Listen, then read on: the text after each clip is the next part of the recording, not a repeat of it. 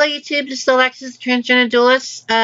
Welcome back. I'm doing a Super Defense Robot deck profile this time around. They're sort of a weird rank 8 spam archetype where literally one level 8 monster in the deck, but we'll talk about that later. For now, let's go ahead and get into the deck profile. I'll get to these guys once we get to them.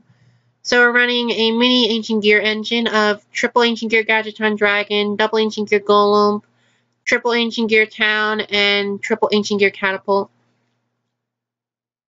This is here mainly just to do three things. One, it deck fins when you get the combo going, which is a little touch and go, but I like it just because the deck doesn't really have a lot of oomph without that particular engine. So with this engine, at the very least, it can pop off really hard, and I've actually won games just because of that particular combination alone. Secondly, they're immune to battle traps, so if you're playing against a deck that runs a lot of a trap cards, for example, like, I don't know, you send you Demise or something like that, provided you can get the combo off, you have monsters that they can't really do anything to stop, so you can just, like, punch them for 6,000 damage or something like that. And then lastly, they're rank 8 monsters, they're machine-type monsters, and, I mean, rank 8, they're level 8 monsters, they're machine-type monsters.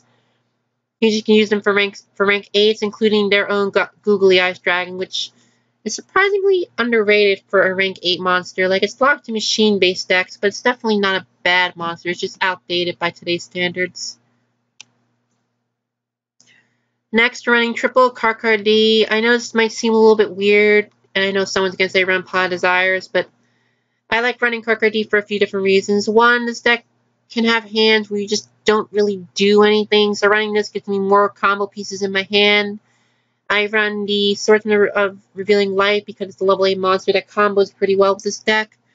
Just all around pretty nice card, and this deck is kind of a little bit slow, so it doesn't really hurt to have Karkar-D. You're not bringing this to you're not bringing this against meta anyway, so giving up a turn isn't the worst thing in the world. Running a small Machina engine, a Machina Cannon, and Machina Fortress, and then triple Machina Gear Frame.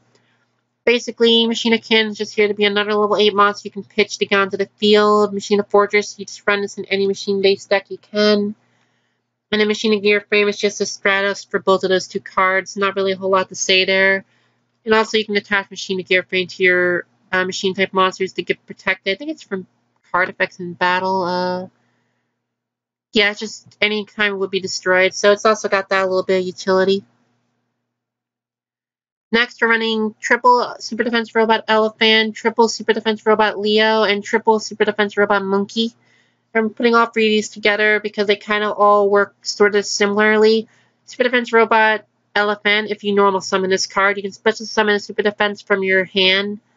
I don't know why it has to be normal summon for that effect. It should be any type of summon because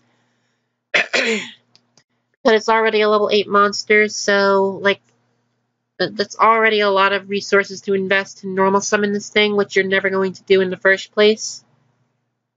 And also, it can't be used for an XC summon except for a level 8 monster, so also keep that in mind. Leo, normal summon, special summon some Super Defense Robot out of your hand, and then if exactly one is added from your graveyard to your hand, you can special summon it from your hand. I don't really use the second effect very often, but it does occasionally come up, so it's nice to keep that in mind. And then Monkey is normal summon, special summon out of your hand. You can banish one from your graveyard to add one from your graveyard to your hand, which is how you would actually use Leo's effect, but it doesn't really come up that often, but it does sometimes, so do keep that in mind. Basically, the idea is that you have to get Elephant onto the field as quickly as you can, and yeah, not really a lot to say. I hate that they have to summon out from the hand, though, because they could summon out from the graveyard. At the very least, your normal summon would have some more value, but as of right now, your normal summon's really only going to be to use if you have an Elephant in your hand. Any other time, your normal summon's probably going to be on Gear Frame or a Karkar-D. It's kind of sad, to be honest. Next, we're running triple Swordsman of Revealing Light. It's a defensive card, it's level 8, and not really a whole lot to say there. It also makes it a monster you summon can't be destroyed by battle once per turn, which is, I mean, it's nice, but most of your monsters you're summoning are pretty big, so that's probably not happening in the first place.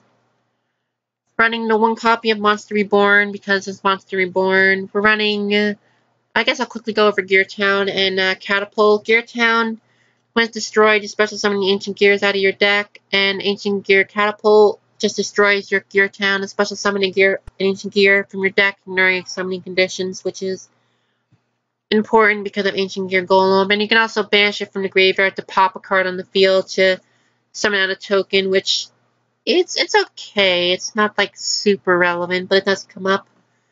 Running one copy of Scapegoat. I was running two, dropped it for a copy of Swordsman just because I wasn't really using it that often. One Soul Charge because you can actually make some pretty nice monsters, so it's not bad to have Soul Charge. Giving up the battle phase isn't that big of a deal.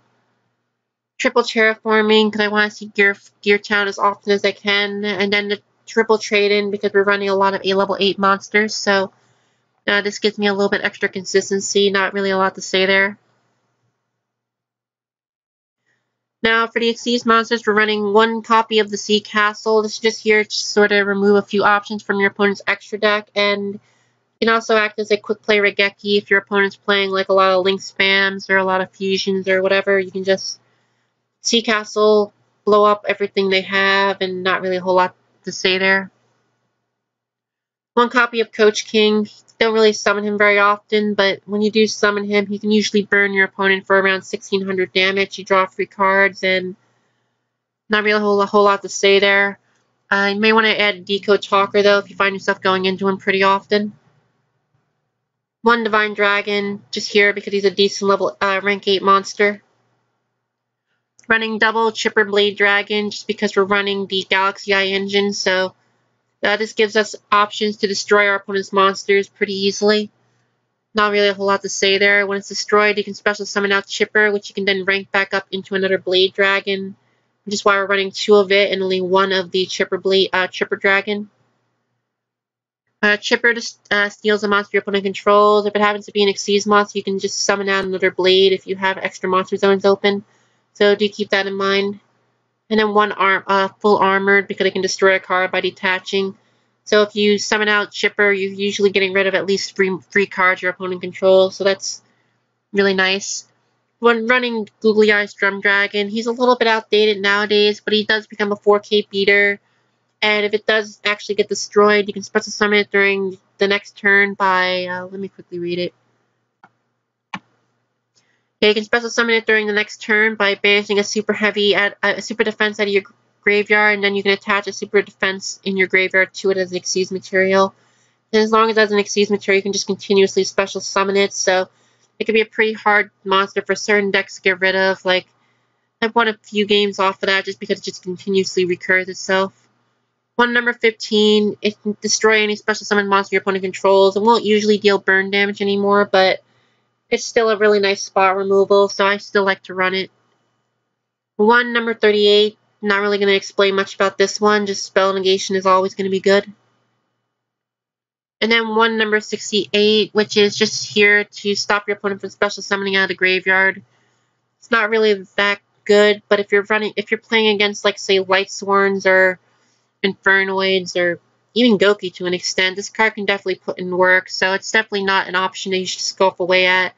If you're not running him, I'd recommend you run like a Decode or an Underclock Taker or something like that.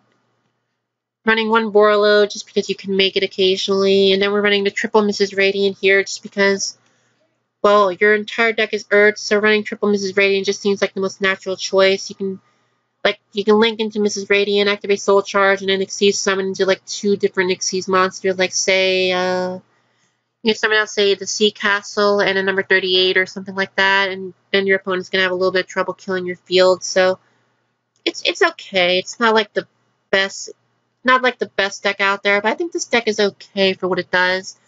I mean, it came out in the Zexal era, so it's definitely got some synergy, but I just don't like how the deck has to summon from the hand to get their combos going. But let me know what you guys think and what other decks you would like me to deck profiles. This is Alexis, and I'm signing out.